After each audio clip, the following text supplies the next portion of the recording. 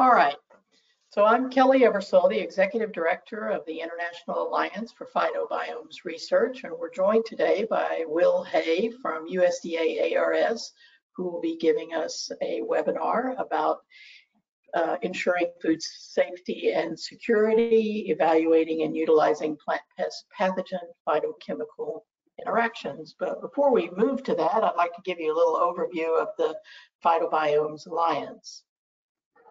We are a nonprofit consortium of industry, academic, and governmental scientists, and we are sponsored by a number of large and small companies, research institutes, governmental research institutes as well.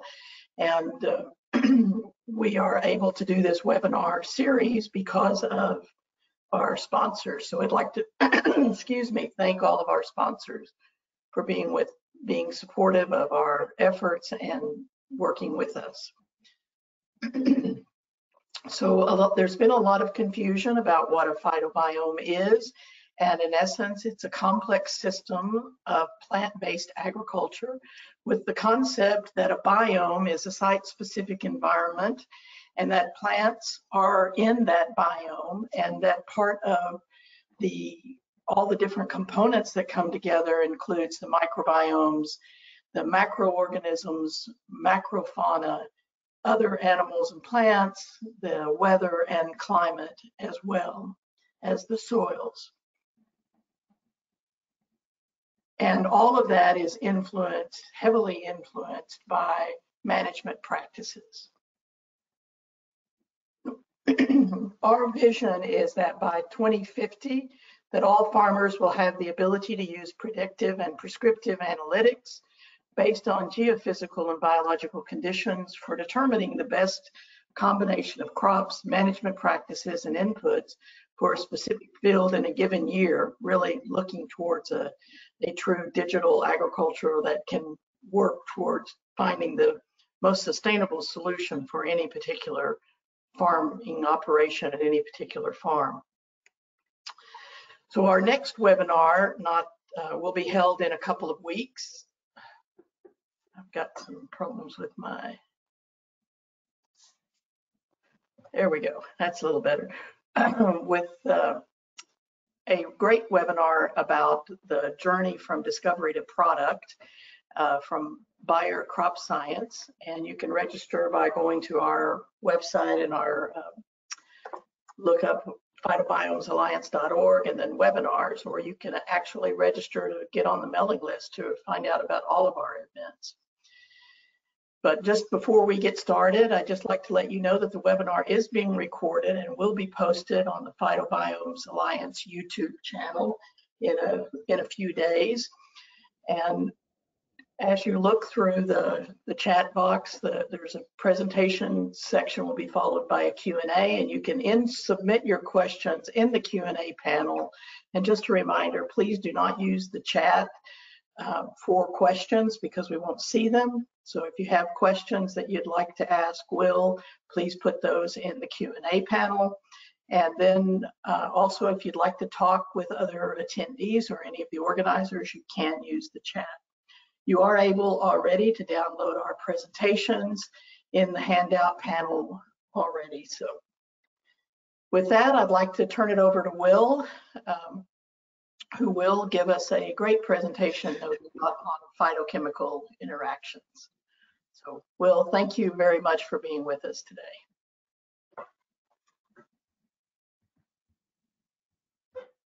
Hello, can everyone hear me? Hello, can everyone hear me and see the slides? Yes. Okay. Hello, my name is Dr. William Hay. I work for the USDA. I'm a research plant physiologist, and today I will be talking to you about ensuring food safety and security and evaluating utilizing plant pest pathogen and phytochemical interactions. And so just a brief presentation overview. I'm going to give an introduction about myself, the USDA and the unit I work for, some background information on the two papers that I was asked to come talk to you about today. The first is the biopesticide synergy when combining plant flavonoids and entomopathogenic baculovirus. And then the second is the effect of elevated CO2 and how it alters wheat nutritional content, and how that impacts serum graminorum growth and mycotoxin production on grain. And finally, some brief closing remarks and acknowledgements. So a brief introduction about myself. Very few of you who are watching, maybe none of you actually know who I am. So I'm a research plant physiologist with the US Department of Agriculture and the Agricultural Research Service. And I am part of the Mycotoxin Prevention and Applied Microbiology Unit at the National Center for Agricultural Utilization Research. To put that all together, I work for the USDA-ARS in the NC-AUR facility in the MPM unit. So I work for the government, and we love acronyms, so it's a long name. But my research focus is on the impact of climate change on cereal crop nutritional quality, plant susceptibility to mycotoxigenic fungal pathogens. And I just want to give a brief introduction to kind of what my research unit works on. And so part of the Mycotoxin Prevention and Applied Microbiology Unit, and I am one of 36 scientists, technicians, and support staff who works to improve food safety, to develop technologies to detect and mycotoxins and ensure food safety, to enhance crop protection by looking at preventing crop diseases, looking for resistant cultivars, as well as how to eliminate or reduce mycotoxin contamination in the food supply. I particularly work to ensure global food security, and I'm involved in research to promote climate resilient agriculture. And finally, for biotechnology and innovation, looking at identifying microbial resources for biocontrol agents, or determining how pathogen populations might shift over time, or mining into the genome of specific fungal pathogens to determine why exactly or how exactly we might be able to control them in the future. And this research unit is comprised of geneticists, biochemists, chemists, physiologists like myself, mycologists, and a wide variety of scientific disciplines. And we all work together to try to synergize our work and to make an impact to improve food safety and security. And with that regard, we are only one unit out of 7 at this research facility with 175 scientists and research staff. And so the USDA promotes a wide variety of scientific disciplines to work together to tackle difficult projects. And so the first manuscript I'd like to talk to you about, we recently published in Nature Scientific Reports, and it's on biopesticide synergy when combining plant flavonoids and entomopathogenic baculovirus. And for this research project, I worked with 4 different units within our building. I was a plant physiologist, and I worked with a plant biochemist, an entomologist, and it might be kind of curious, but we also worked with a polymer chemist, and I'll explain that in a little bit. And so I want to give you a brief background on the 3 players in this system that we'll talk about. And so first I want to talk about plant secondary compounds, flavonoids. They're polyphenolic secondary metabolites. The flavonoid compounds are involved in numerous biochemical processes, including plant defense, particularly against insect pests. They're produced in response to biotic stress. They can also inhibit pathogen growth. They're involved in protecting plant tissues from insect herbivory. And while they can often be described as having a broad defense effect, they can actually have very highly specific flavonoid insect interactions and can be quite complex. But they shouldn't just be considered to be plant defense compounds, but they're also involved in soybean nodule formation, and they're also known to be potent antioxidants, phytoestrogens, as well as rather powerful UV absorbers. So the second part of this is the insect pest, the cabbage looper, or Trichoplusia knee, which is a insect pest which can feed on a number of crops, including cabbage, beans, lettuce, spinach, tomato, cotton, and soybean. And we utilize this insect because it can be a pest on a number of important crops. And you can see in the upper right-hand corner, this is a larva that's feeding in a insect feed cup, which is a general purpose lepidopteran diet. and it will basically feed here, pupate, and then eventually emerge in this adult. And finally, the final cast member, if you will, for this manuscript is the AfMNPV baculovirus. So this is an entomopathogenic virus, which means it is a virus which is a pathogen of insects, and it has a narrow range on a number of insect pests compared to certain chemical insecticides. However, in terms of viruses, it actually affects a rather large range of insect pests, and so it can be utilized as a very effective biocontrol agent to control certain insect pests in agricultural systems.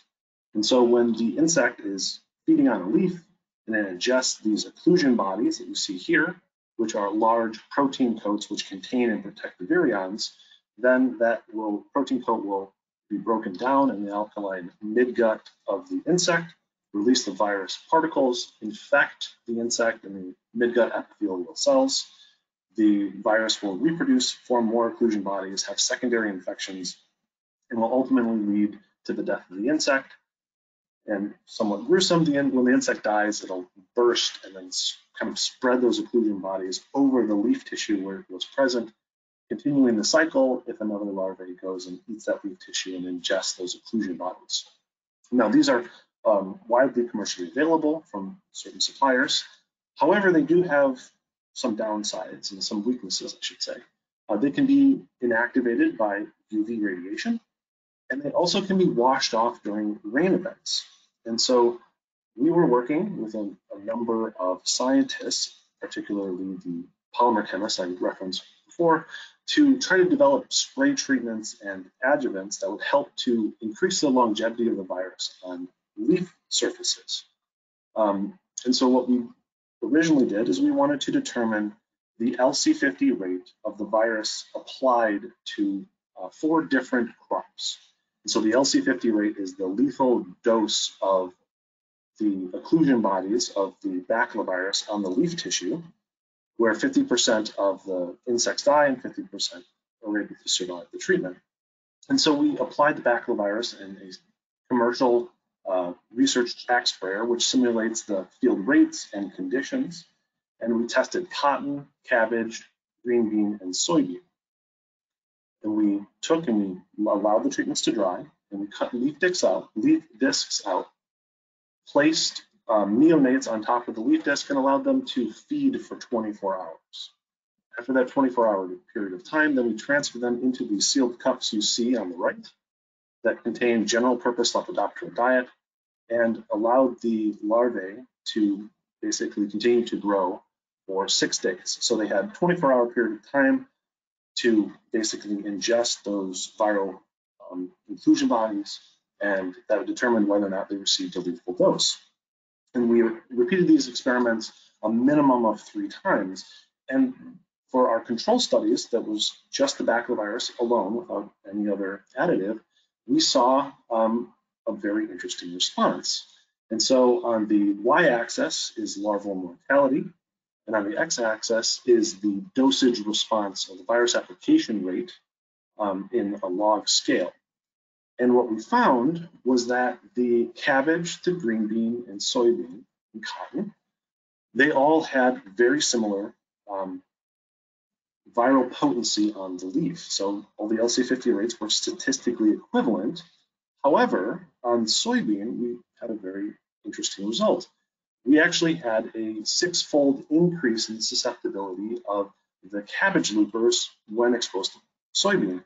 And we repeated this over and over and over again, and we continually found the same result. And this was particularly interesting and curious to us because the green bean is very closely related to soybean. It's in the same family, Fabaceae. However, they had dramatically different, the insects had dramatically different susceptibility on the soybean compared to all the other crops we tested. So we wanted to determine why exactly we had this enhanced activity. So these 4 crops were selected for the initial study because we wanted to test the baculovirus spray on a number of leaf anatomies. And so cabbage, cotton, green bean, and soybean are all different from one another. Cabbage, you have a glabrous leaf surface, which had no leaf hairs, was known as trichomes. And in soybean, you have a relatively dense trichome layer on the leaf surface. And trichomes are known to be associated with plant defense against insect pests. They can dissuade insects from eating the leaf tissue. They can actually cause physical damage to the larvae with the trichomes themselves impaling into the larvae. And so the trichomes themselves might also, we theorize, might have helped to retain more of the virus from the initial field sprays. And so what I did is to test this, to determine whether or not it was the trichomes in the physical leaf surface, I actually very carefully took and hand shaved a ton of soybean leaves and eliminated the trichomes. So we had a soybean leaf with the trichomes intact and one that had them completely removed. We put them back into the sprayer and we looked at the larval mortality. We found that the trichomes, the physical leaf surface, had no significant impact whatsoever in the viral potency. So that left us with determining whether or not there were differences in leaf chemistry. And so to look at the differences of leaf chemistry of 4 distinct crops, they're going to be extremely numerous, and we had to narrow down our field of inquiry of exactly what kind of leaf chemistries we were wanting to look at. And so we decided to focus on the phenolic composition of the leaves. They're known defensive compounds, and we were able to identify them by HPLC, and we verified them by LCESI-MS. And we identified 3 flavonoid compounds present exclusively in the soybean leaves. So we were not able, obviously they're in other plant species, but among the 4 species we looked at, we were only able to detect these 3 flavonoids in soybean. And they were daidzein, genistein, and kaempferol. And this again is somewhat interesting because these were not present in green bean, despite the fact that it's very closely related to soybean. And so we were able to determine the leaf level concentrations of these flavonoids and then incorporate them using DMSO into an artificial diet, and then basically expose the insects to this diet to determine whether or not the flavonoid compounds themselves cause an increase in mortality and whether or not those compounds improve virus efficacy. And so what we found is when we exposed, or we allowed the insects to feed on these virus-free flavonoid diets, so there was no virus, there was no increase in mortality. The insects were very happy to eat, consume, grow, pupate, emerge, no problems whatsoever. Alone, so the individual flavonoids themselves did not show any enhancement in baculovirus activity. There was no improvement with just the leaf level concentrations of the genistein, daidzein, and kaempferol. However, when we combine them all together to be equivalent to what was found at the leaf, we found a significant improvement in and enhancement of the insecticidal activity of the baculovirus against the cabbage looper, which was rather significant because by themselves we didn't see any effect, but once we combined them all together, it was significant. And so we wanted to go and elevate the concentration of these flavonoids to be much higher than they were found in the leaf level, between 3.5 and 6 times the leaf level concentration. And we wanted to find out whether or not there was an increase in mortality. And we did not, again, similar to our previous result, the higher concentration of flavonoids had no impact on the mortality of the larvae. They ate and consumed the virus-free diets fine, with no problems whatsoever. However, at the higher concentrations, the daidzein, genistein, and kaempferol synergistically improve virus potency on their own, with the daidzein having a 1.5-fold increase in virus potency compared to control, the genistein having a 2.3-fold increase, and the kaempferol a 4.3-fold increase. So we increased their concentrations, we got a strong response and an improvement in virus activity. And we wanted to determine whether or not this was a synergistic potentiation. So we used a co-toxicity factor to determine whether or not these compounds were synergistically improving the baculovirus activity. And this was determined by an outline by these 3 papers. So if you go into the PDF and you want to look into more details about how this was determined, then I would suggest looking up these and the original paper that this was published in. And we found that daidzein, kaempferol, and genistein were all synergistically improve the baculovirus activity. So when there's a positive factor of greater than or equal to 20, then of the phototoxicity cofactor, then there was synergistic potentiation, and any value less than 20 or greater than 0 was additive potentiation. We found that daidzein just made the cutoff at 20, genistein at 60, and kaempferol had the greatest phototoxicity factor of 150. So the question is, why might these flavonoid compounds, which are present and don't have any apparent impact on the mortality of the insect, what might be going on? Why might they be improving the virus efficacy? And so we're going to go back and kind of talk about how the insect protects itself from some of these baculovirus. So in the initial infection route, when the baculovirus is consumed, it enters into the midgut, the virions are released, they infect into the epithelial cells, and if they're able to reproduce, it will lead to secondary infections and ultimately the death of the insect. And so the insect immune system is relatively simple. It relies on rapid apoptosis, premature cell lysis, and sloughing and excretion of the infected cells. And so an early onset of apoptosis of the infected insect cells can dramatically reduce virus concentrations about 50-fold. And so oxidative stress is an important part of this, and it can reduce both the baculovirus activity and it can promote the sloughing of those epithelial midgut cells to eliminate them before they produce enough occlusion bodies. And so that rapid sloughing, that oxidative stress, that early apoptosis can all help to prevent the establishment of a systematic infection and can reduce the susceptibility of the insect to the virus. So increase sloughing, and you can kind of stop that secondary infection from occurring and can save the insect from death. However, these 3 flavonoid compounds are known to be very potent antioxidants. They can help to reduce that oxidative stress, which can help to, with the oxidative stress will help promote apoptosis. They're also potent phytoestrogenic compounds with strong affinity to estrogen receptors.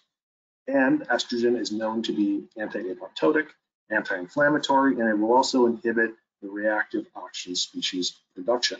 And so all of these combined, these flavonoid compounds may be reducing or delaying apoptosis, allowing for the rapid generation of the virus particles, decreasing sloughing, and then increasing the rate at which the secondary infections are occurring and increasing viral activity and ultimately insect death. So the main takeaways from this is that the individual flavonoid compounds found in soybean did not cause human mortality on their own, but they were found to synergistically improve baculovirus activity against the cabbage looper. And this synergy suggests that there is a potential breeding objective to find germplasms which can improve plant resistance concurrent with an integrated pest management system with baculovirus application.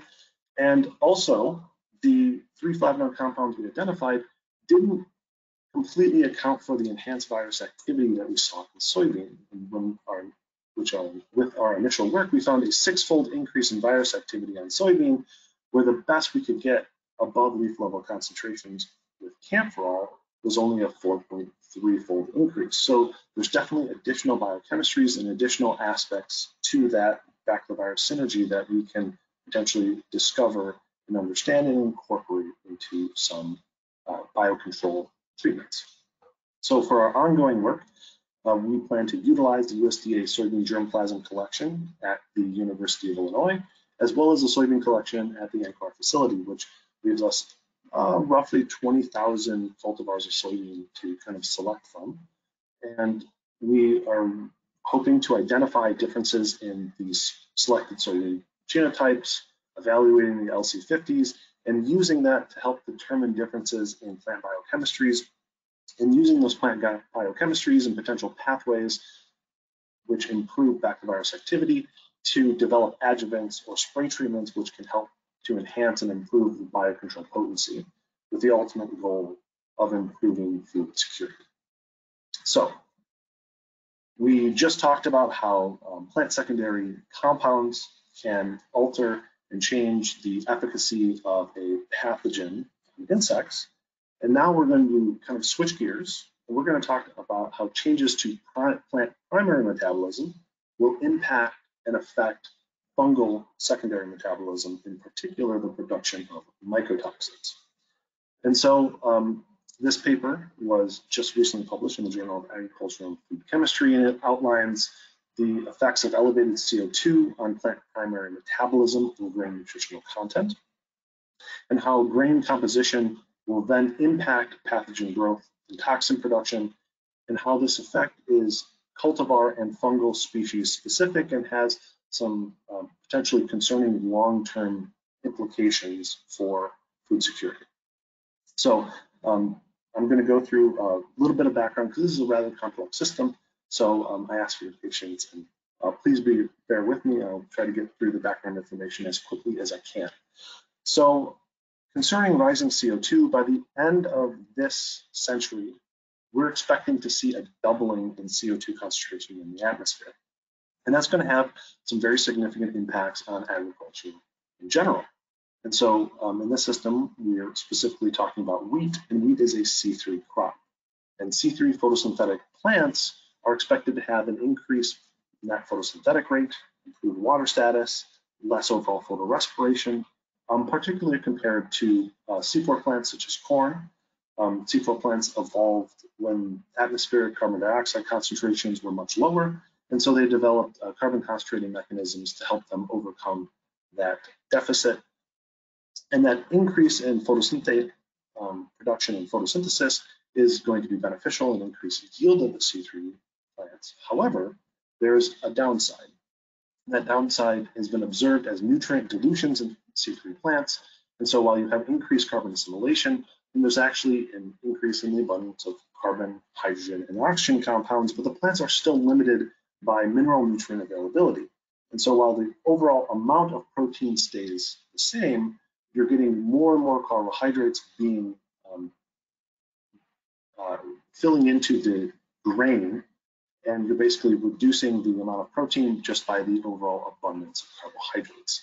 And this has been observed previously where wheat, which is a C3 crop, produces far more carbohydrates under elevated CO2, which decreases overall grain protein, which is a very significant aspect of the grain quality, because wheat protein is an essential aspect to form breads, pastas, etc. And so one of the two chief concerns we have in trying to improve agriculture is finding both disease-resistant and climate-resilient crops. And so what is climate resilience? Well, it's the capacity to withstand and adapt to climate variability. And in terms of agriculture, it's the ability of an agricultural cropping system to withstand and adapt to climate-induced abiotic and biotic stresses. And so in this work, we're primarily concerned with the effects of elevated CO2 on wheat nutrition, but then we're also concerned about the biotic stress from diseases. And the disease which we are primarily concerned with is Fusarium head blight, which is a fungal disease of cereals. It is primarily caused by Fusarium graminearum in North America, and it infects into the wheat after flowering or anthesis, and it can contaminate the wheat grain with mycotoxins. And the primary mycotoxin we're concerned with is the fungal secondary metabolite, the deoxynivalenol. It is a very thermal stable and virulence factor, which causes plant cell death and enables the fungus to spread throughout the wheat head. And as that DON accumulates, it reduces the grain yield, quality, and suitability as food or feed, and it can cause feed refusal, it can cause immunosuppression, it can cause organ damage, and for example, in pigs, it can cause loss of litters, and overall can reduce the overall amount of profit a farmer can have if his wheat field is particularly contaminated, and it can cause problems down the line if it's fed to a number of animals. The bad news, that's kind of bad news, but additional bad news is that there's actually no true resistance to Fusarium head blight. The best resistance that we have would be considered moderately resistant. So there's only specific resistance traits which help to limit the spread of the fungal pathogen in the wheat. And this is primarily derived from a single cultivar called Sumai 3. And we have previously looked at in our laboratory by a coworker of mine, Dr. Martha Vaughn, have looked at the effects of elevated CO2 on the severity of Fusarium head blight at elevated CO2, and she did some excellent work looking at a mildly resistant and susceptible cultivar with 2 different fungal strains, and found that there was increase in the DON production per unit biomass, changes in fungal biomass, and had a significant impact of primary metabolism on both of those systems. However, because all this work was done together in elevated CO2, it was very difficult to untangle the direct impact of elevated CO2 on the host, on the pathogen, and then on the host pathogen interaction. So when we were looking at changes in the primary metabolites, it was difficult to determine which aspect of the system was responsible. And so together with Dr. Martha Vaughn and a number of other scientists at the USDA, then we looked at the impact of elevated CO2 on the grain composition. So we wanted to find out how changes in nutrient composition might be impacting the fungus specifically. And we wanted to kind of untangle some of those difficult interactions. And so we used growth chambers configured for CO2 enrichment. And we had a set at 400 parts per million, or approximately ambient CO2, and at elevated, or 800 parts per million. And we selected the same 2 wheat cultivars, Elsin, which is a moderately resistant wheat to Fusarium head blight, and Norm, which is a susceptible variety. We grew them to maturity and then collected their seed for testing. And so we looked at various grain characteristics. We looked at their protein concentration, their carbohydrate concentration, their mineral concentration, as well as the fatty acid. And then when we grew the fungal pathogens on the grain, we looked at the fungal growth, toxin production, and the expression of toxin biosynthetic pathways. And what we found is similar to what was observed in the research. The growth at elevated CO2 did significantly alter grain nutritional content. So both the mildly resistant and the susceptible cultivar had dramatic decreases in protein content.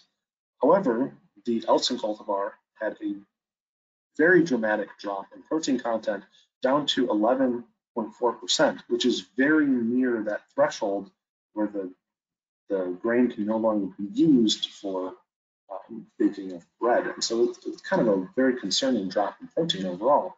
There was a corresponding increase in the amount of carbohydrate, but there was not an increase in the amount of crude fiber. As well, there was a decrease in the overall amount of ash that's present, which can be considered a corollary with mineral nutrition, but we'll talk about that in a slide shortly. And the main takeaway is that while both cultivars were impacted, the mildly resistant cultivar had a very severe drop in protein concentration. And we wanted to determine whether or not this decrease in protein, was this due to dilution that had been outlined previously, or was there some significant change in the plant metabolism during seed fill? And so what we wanted to look at is the overall ratio of amino acids, looking at their percentages. And if there was a significant change in the metabolism of the plant, we would expect to see a dramatic change in a large number of these amino acid ratios. And if they stayed relatively the same, then there was just this dramatic addition of carbohydrates which diluted down the protein. And what we found is a majority of the amino acids were unaffected by elevated CO2, which indicates that the primary impact and loss of protein was due to additional carbohydrates during grain fill. However, both varieties had changes in the same 5 amino acids with significant changes in threonine, alanine, proline, valine, and leucine. And that was for both the moderately resistant and the susceptible norm variety, which suggests there is some significant metabolic changes occurring in the plant. And so it's not completely due to this dilution due to increased photosynthetic rate. Additionally, the moderately resistant Allicin also had more amino acid ratio changes compared to the susceptible variety, with changes in serine and arginine. When looking at the mineral content, again, we see both varieties had significant decreases in mineral content. However, the moderately resistant Allicin had far more and a greater magnitude losses in mineral content, with 11% loss in phosphorus, 22% loss in calcium, 30% loss in zinc, 21% loss in iron, and a 25% loss in copper. Now, from our perspective, this is rather concerning because all these are classified as essential mineral nutrients, and that's very concerning for the consumer. But this is also going to impact the fungal pathogen because they're a consumer of this grain too, even though we don't want them to be. And so this, and we're going to see, is going to have a rather significant impact in fungal growth. So we saw that dramatic increase in carbohydrates. And so we looked at the overall water-soluble carbohydrate concentration, and we saw that the norm variety had no significant changes in carbohydrate concentration, but that moderately resistant Allicin had significant increases in glucose and maltose. However, there was no significant change in the total concentration of water-soluble carbohydrates, which suggests that the additional carbohydrates were storage carbohydrates such as starch. And also important to note that there was no significant change in sucrose and raffinose, which are known inducers of trichoplusia biosynthesis, which is the mycotoxin, the oxidable. And so for fatty acids, the Allicin cultivar had significant decreases in oleic and linoleic acid, while again, the norm cultivar had no significant changes. And this is a very interesting change because both of these fatty acids are known to be involved in plant-resistant fungal pathogens. So thank you for bearing with me and going through all the various changes and alterations to the grain composition. And so we wanted to basically identify and isolate the effect of elevated CO2 on just the grain and really detail how each one of those changes occurred. And now that we had the grain, we wanted to grow Fusarium graminearum on this grain and determine the growth of mycotoxin production. And this allowed us to eliminate some confounding factors, such as plant defense response, because we freeze-thawed the grain for 5 cycles to kill the wheat embryo and prevent it from germinating. And then it also eliminated the confounding factor of the direct CO2 effect on the fungus, which would impact it in the growth chamber itself. And we can just see, okay, how does this nutritional content and the changes in this decline in protein and mineral and lipid concentration, how does this impact on the fungus? And we found that there were significant changes in the overall fungal growth and the mycotoxin production, particularly in the Allicin grain, which was very significantly impacted, and it was strain specific for the fungus. And so the GZ3639 strain was completely insensitive to changes in nutrient content in both the Allicin and the norm variety. However, the 9F1 strain actually had about half the amount of fungal growth on the Allicin grain that was grown at 2x CO2, which you would think, oh, that's a good thing, right? You have less overall fungal growth. That seems like a great thing. However, the DON production per unit biomass tripled. And so the fungus was experiencing nutrient stress. And while there was less of it, it was producing far, far more toxin on that grain that had been grown at elevated CO2. And so we wanted to verify this. And we looked at the trichoplusia biosynthesis pathways. And we looked at Tri1, 4, 5, and 6. And these genes, the Tri1, Tri4, Tri5 genes, all encode essential enzymes for the biosynthesis of DAWN, and the Tri6 encodes a transcription factor, which controls the trichothecium biosynthesis of other biosynthesis genes. Interestingly, Tri6 is also a self-regulating transcription factor, and so it will decrease its expression under nutrient-rich conditions. And what we found was that the Fusarium graminearum 9F1 strain, similar to what we saw in the overall DAWN production per unit biomass, it had significant increases in all of the tri genes on the grain that had been grown at 2x CO2.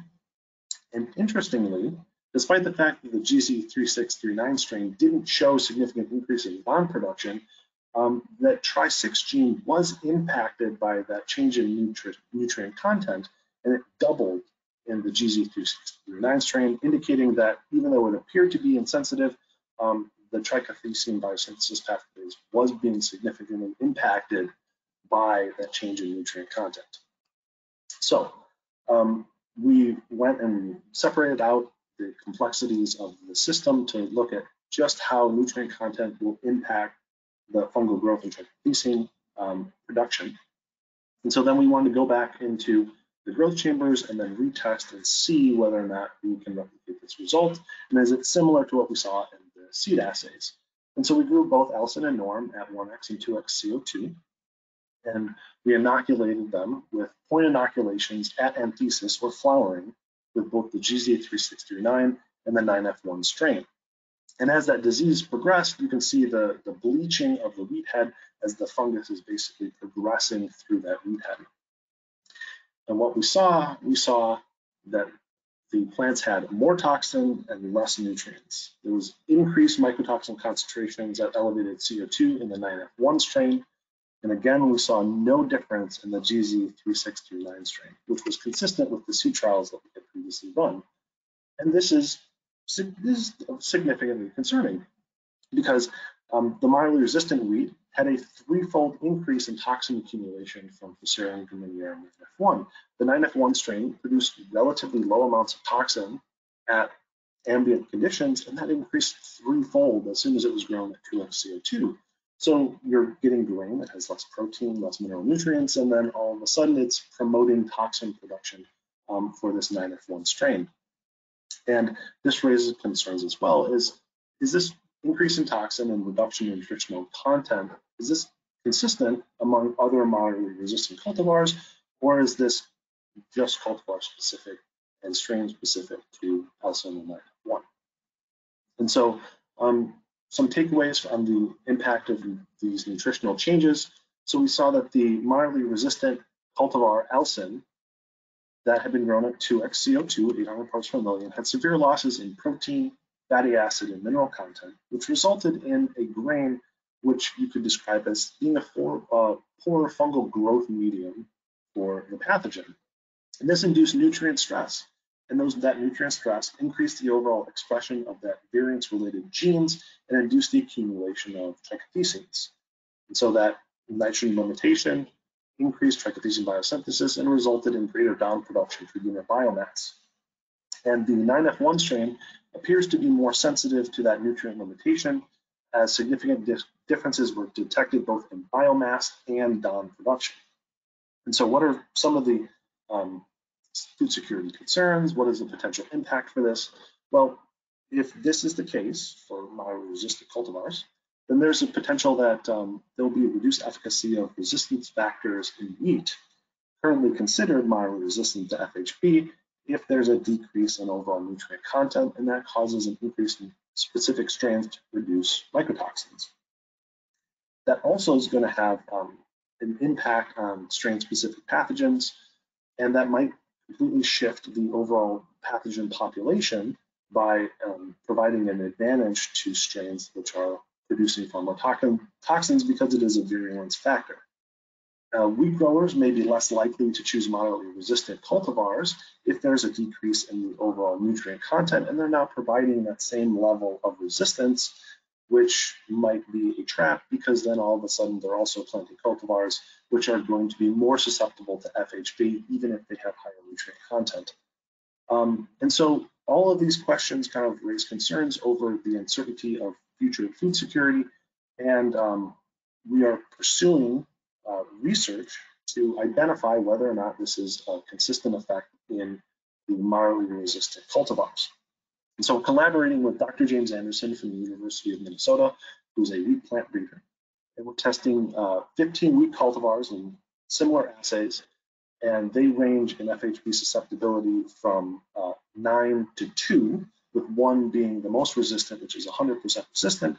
And we're trying to identify cultivars which are both climate resilient as well as disease resilient and have excellent grain quality as well as disease resistance.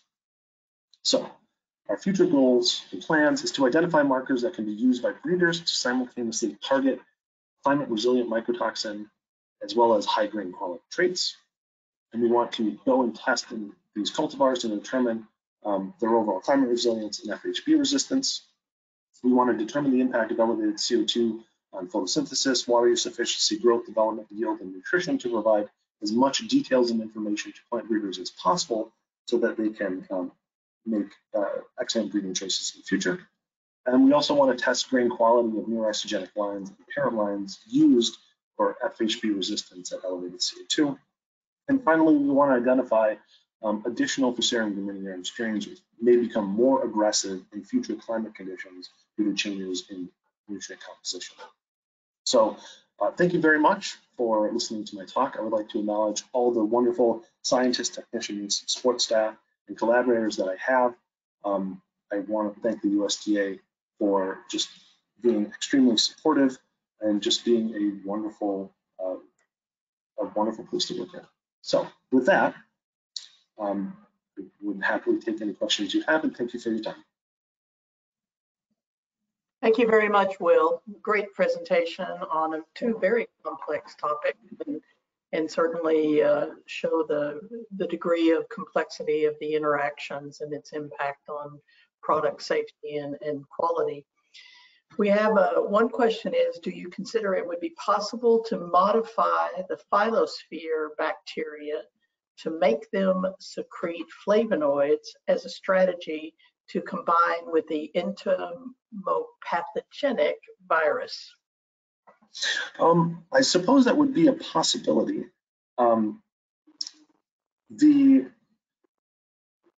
So one of the hopes that we have is there's an entomologist that we're working with, and we're very interested in trying to determine exactly what aspects of the insect kind of metabolism and defense response is being impacted, and whether or not we might be able to either replicate that effect with different compounds or identify key aspects of it.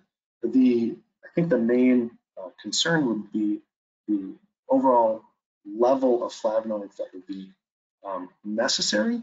And one of the aspects, it may be better to just identify plant genotypes which are very high, they produce very high concentrations of those flavonoids. That actually might be a better overall approach. However, I don't have a large amount of experience with biocontrol agents. That's actually a completely separate group and unit. So I'm sure that they probably have some wonderful mad scientist ideas about how to engage in that kind of research that I couldn't even dream of right now. So I don't know if that answer helps, but I hope it did. All right, great, thank you. What was your criteria to select the CO2 enrichment levels? Oh, then to follow on from that, what was the method that you used to enrich the growth chambers? Oh, okay. So we selected the criteria of the doubling of the CO2 concentration based off of the expected CO2 concentration at the end of the century. And so we wanted, because we're working in growth chambers, a lot of the phase studies that have been done elevate CO2 about 200 parts per million, which gives us a good idea about what the effect about 35, 50 years down the road, depending on how much CO2 is being produced. And we kind of wanted to take a longer term look. And it also helped us to get kind of a stronger signal of exactly how this is going to impact the plant physiology and the overall nutritional content of the grain. And for the CO2 enrichment in the chambers, we actually utilized a package from the Conviron company, which they were able to set up the chambers to actually enrich CO2 in the growth chambers, and we essentially had CO2 tanks, and it was using a climate-controlled system that basically regulated the amount of CO2 that was being injected into the tanks over the entire course of the plant growth. All right. Have you and your team explored the possibility of introducing a means of neutralizing the toxins the Fusarium species produces, perhaps via the use of a symbiotic bacterial strain? Oh, so that's a really good question. So there is a large effort to look at biocontrol methods to actually prevent the Fusarium graminearum pathogen from producing toxins. Unfortunately, the toxins themselves are extremely resilient. I mean, they're extremely thermal resilient, even in processing of grain materials. And I am not aware currently of biological chemistry which effectively neutralizes it. In plants such as barley, what they'll actually do is they'll attach a glucose to the toxin. And for the plants, it's great.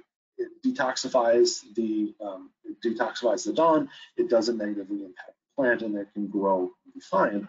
However, for consumers, once that grain is harvested, that toxin is just basically masked. And as soon as you consume it, or it's consumed by another animal, that glucose pops off, and all of a sudden that toxin's active again. So in biological systems, they typically just slap on a glucose and assume it's fine. Directly neutralizing is kind of the ideal mechanism, but I'm not aware that that has been fully realized. There are some technologies which have found to be somewhat effective, but I don't know if they have been tested large scale. We are working right now on a number of biocontrol agents to actually inhibit the initial infection of the fungal parathecia when it actually launches the spores in the air. This pathogen is it's almost out of a sci-fi novel. Form these essentially little spring-loaded traps, and after a rainstorm, they'll trigger, and then when there's another rain event, they'll launch these spores into the air and try to infect into the flowers. And so a lot of work that we're doing right now is trying to identify bacterial agents which can actually prevent those parathecia from forming and stop that infection cycle, because otherwise the fungus will very happily just grow on straw and litter that's left over from the previous year. So I don't know if that helps.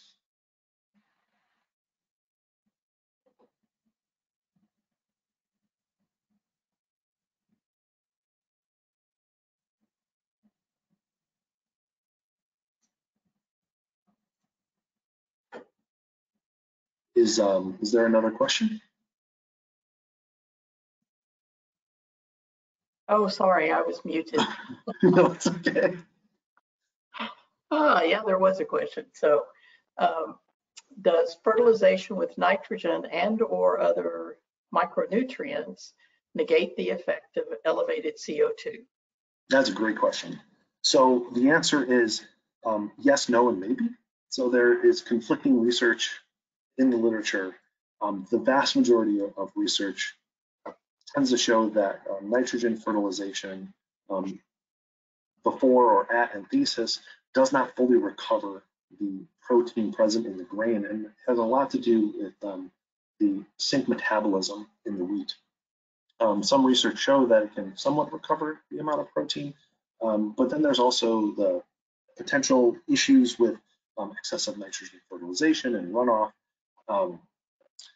However, it should be noted that in wheat, there's this significant nutrient decline. However, that's not seen in legumes. And so, for example, soybean, which we talked about previously, when they have that the nodules that form with the symbiotic bacteria, which can fix nitrogen, and they don't have an issue whatsoever, according to massive studies that were done looking at the meta-analysis of all of the effects of elevated CO2. There's not a significant loss in protein in soybeans. And so there's clearly a nitrogen availability as well as the sink effect of actually transporting that nitrogen into the grain and storing it as protein. All right. The next question is, inside the greenhouse or the glass house, CO2 concentration is relatively high. Does this mean that wheat grown in these would be nutritionally less valuable? And if so, would these low protein traits be inherited in breeding programs? In other words, this reduce the efficiency of breeding under a greenhouse? So I guess it would depend on the overall concentration and how significant the impact was. One of the things that from some of our current work that we've been doing, which we're hoping to publish soon, is that we found that there's a very cultivar specific differences between these plants.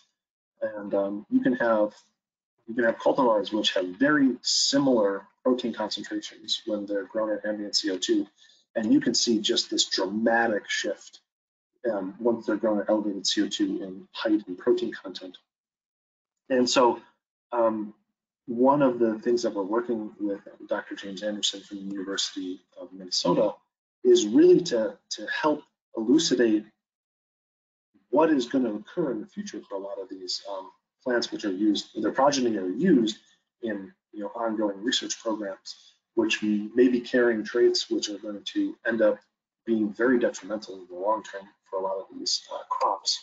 And so it's kind of an ongoing effort to really help make aware for plant breeders about the concept of climate resilience and the impact of nutrients as well as disease resilience at elevated CO2, because it does have a very significant impact on the overall development and nutritional content of the plant. Because if you think about it, you're essentially doubling the available carbon dioxide which the plant is using to produce all of its photosynthate. And so that's going to have really significant downstream impacts on the plant metabolism.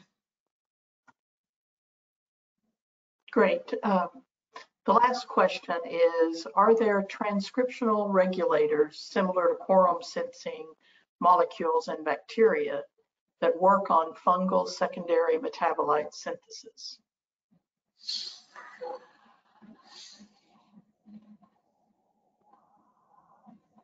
I want to say yes. However, I really wish that everyone was back at work during this pandemic, because literally I have a coworker who could answer that with great clarity. And so just to make sure I don't give an incorrect response, I'm going to politely request to and apologize for not giving an adequate answer. But I hope I'll see if I can email a coworker and they might be able to provide you a better answer. Great. So I actually have one question, based on your work, you're dealing with a lot of different multidisciplinary teams. Yes. And that by itself brings a lot of challenges. What tools or recommendations would you have for others as we move to these more complex interactions within teams to be able to address our problems of the future? I think one of the aspects, and how to put it, for me personally, I found scientists can be quirky, and I think we're a very fun lot, but we can kind of have difficulty communicating and talking with one another and kind of focusing on our goals.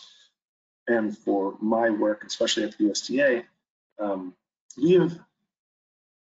there's an atmosphere of collaboration here, and that definitely is something that I really enjoy, that wasn't present during my graduate study work and university, because we all kind of share a common goal, and there's not a lot of butting of heads and trying to really push forward for butting people out of career advancement pursuits, things like that. We're all very focused, and we have leaders that continually reinforce that our goal is to help the American public, to help farmers and consumers, and that generates an atmosphere of collaboration and wanting to work together and just focus on the end product, which is just basically helping to preserve food security, having safe food, and helping farmers basically take care of themselves and take care of the world. And I know that sounds very, very cliche, but that does have a downstream impact. And on a more kind of personal level, I found that for myself, I've been involved with about 20 different projects in 5 years at the USDA. And I found that for me personally, if I approach the situation expecting that I'm going to be doing 90% of all the work, and I'm going to help others and just ask them for a favor, and then know that, you know, in the future I'm going to help them with their work, and just basically taking on the mantle of like, I expect to kind of take on the brunt of the writing and the work and things like that. Then a lot of people are much more interested in helping with that work and working together to basically have that final product. I don't know if that helps. It does indeed, and at least in my experiences over the years, vision and having a common vision has been a critical component to successful collaborations. So that does reinforce my own observations. So with that, we will conclude our webinar today, and we hope that you will join us again in the future. Will, thank you very much for a great presentation and for addressing the questions. And we look forward to seeing everyone on our next webinar. So with that, Okay, thank you. have a great day. Thank you. Thank you very much.